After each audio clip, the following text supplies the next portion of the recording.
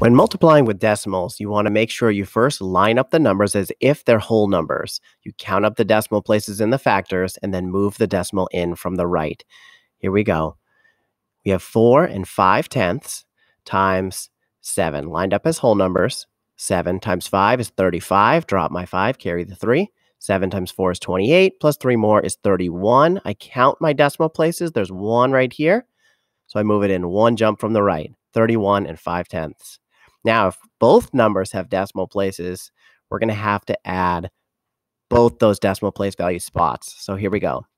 5 times 9 is 45. Drop the 5, carry the 4. 9 times 3 is 27, plus 4 more is 31. Add my 0 placeholder. 6 times 5 is 30. 6 times 3 is 18, plus 3 more is 21. I add the two numbers. Again, I'm multiplying just like these are whole numbers. 5 plus nothing is 5. 1 plus nothing is 1. 3 plus 1 is 4. And 2 plus nothing is 2. I have 2 decimal places in my factors, so I move it in 2 jumps for my product, 24 and 1500.